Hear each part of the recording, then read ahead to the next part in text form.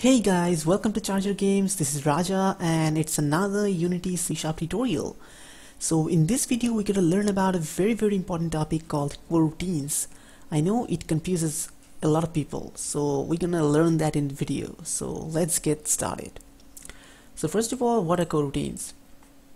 Coroutines are simply like functions, but in these cases we can also decide if we want to halt for a few seconds inside a function. So as an example, suppose I press space on my keyboard and then I want one of the balls to be destroyed. Suppose I have two enemies. Okay, suppose we have two enemies in the scene, and whenever I press the space key, suppose I want one enemy to be destroyed at once, and then I wanna pause, or I wanna just halt the execution for 2 seconds, and after that, after 2 seconds, I want the second enemy to be destroyed. Okay, so I want a 2-second gap between the two tasks that I want to do. So in that case, instead of creating a function, I can create a coroutine and I can put a little bit of gap between those two things. Okay, so first of all, we're going to take a very simple example and we're going to learn by that how to do that. So in order to write a coroutine, first of all, let's name the coroutine. So let's name it coroutine test, and for the return type, you know that in case of functions we may give it a void or int or something, but since it's a coroutine, so as the return type we have to write IEnumerator. IEnumerator is the return type in case of coroutines, and then the regular syntax of the function. I'm sorry, I'm making some mistakes. And then the regular syntax of the function. So this is almost similar to the function, but as a return type we need to write IEnumerator. Okay, and as a function we can also pass parameters to it. So let's say we're gonna pass a simple parameter int wait time. So this will decide how much time we should wait before executing the next task. Okay, so whenever the coroutine starts, what we want to do is we want to print at once. So we want to write debug.log, and inside that we're going to write coroutine started. Okay, so whenever the coroutine starts, we want to print coroutine started, and then we want to print coroutine ended. Okay, simple. So whenever the coroutine starts, we're going to print coroutine started. Whenever the coroutine ends, we're going to print coroutine ended, and between that we're going to wait for 2 seconds. Okay, or we're not going to wait for 2 seconds, but we're going to wait for the seconds which we pass as a parameter here. So first of all, let's try to wait just for 2 seconds or 3 seconds and remove the parameter. We're going to learn about the parameter later.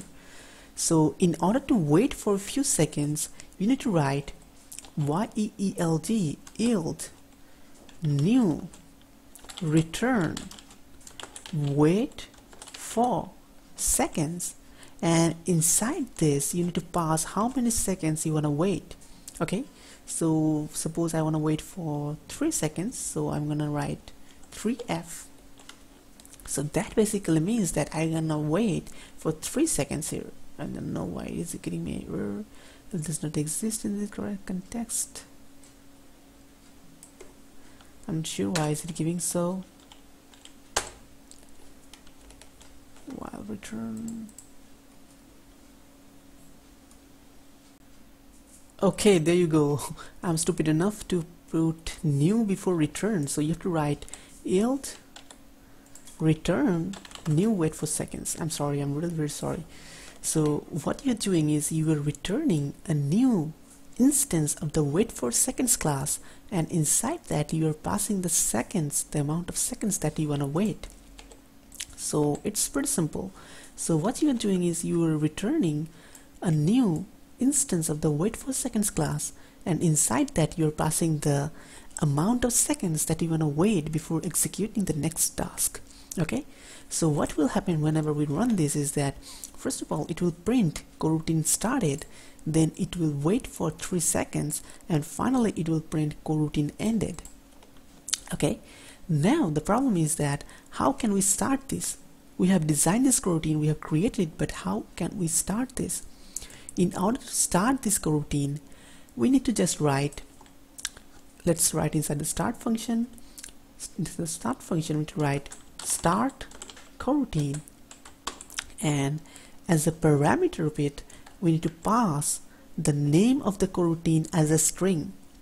As you can see here, the method name is a string, so we can pass the name as a string. So we need to pass the name, that is coroutine test, and make sure to name it, make sure to spell it right, otherwise it will not work. So start coroutine will start the coroutine by this way. So let me go ahead here and let me put my window console here, and now when I run this, you will see that instantly whenever I run this coroutine starts and it will print coroutine started, then it will wait for 3 seconds, and after that it will print coroutine ended. Okay, so let's see that in action.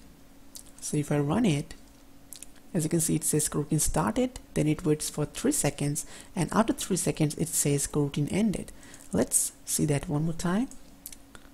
Started, 1, 2, 3, ended. Okay, simple enough. So this is how coroutine works. Now one more thing I wanna show you guys is, I just told you guys that you can also pass parameters in this coroutine. So suppose as a parameter I pass a float wait time.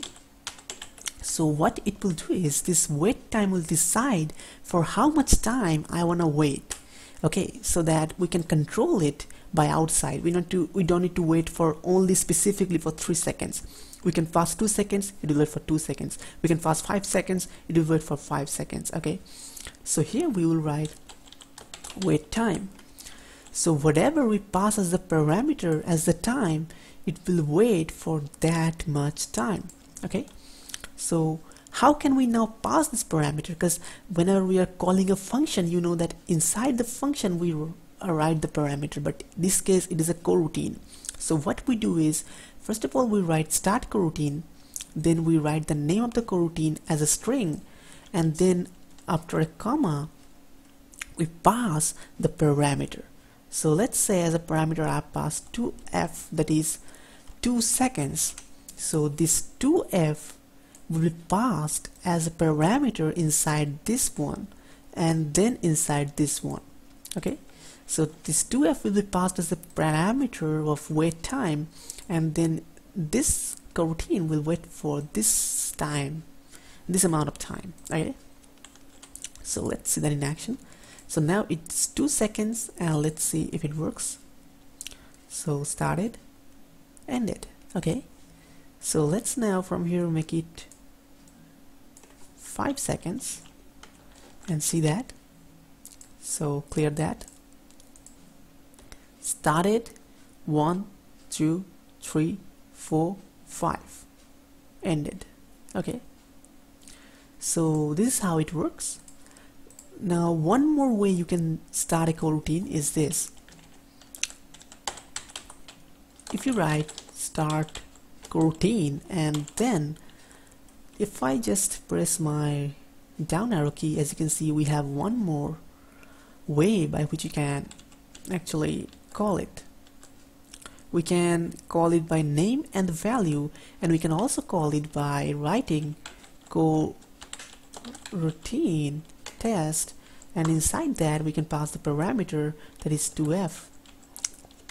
Okay, and if we do that and if we run it right now, as you can see it starts 1, 2, end. Okay, so this is another way by which you can also call the coroutine. If we write 5 here, it will again wait for 5 seconds. Let's see, 1, 2, 3, 4, 5. Yes. Okay, So this is how you work a coroutine works. Now you probably will ask that how can I use this thing? Now you can use this thing in a lot of places, as I have given you an example in the first. One more thing you can say is that whenever suppose whenever the player dies in your game, you want to bring the restart panel. So whenever the player dies, a panel or a new screen will come which will say if you want to replay this game or restart this game or go back to menu. Now you don't want that screen to appear on after game over instantly. So whenever the player dies, you may wait for a few seconds, show a few animations, and after maybe 2 seconds you show that continue or replay screen. There are many examples, many situations where you can actually use this coroutine. Okay, so I hope you guys enjoyed this video, learned something. I know it's pretty confusing and I made few mistakes in the video, so thank you guys for watching. Have a great day. If you have any questions, just make sure to write those in comments, and thanks a lot for supporting me. Have a great day. See you in another video. Goodbye.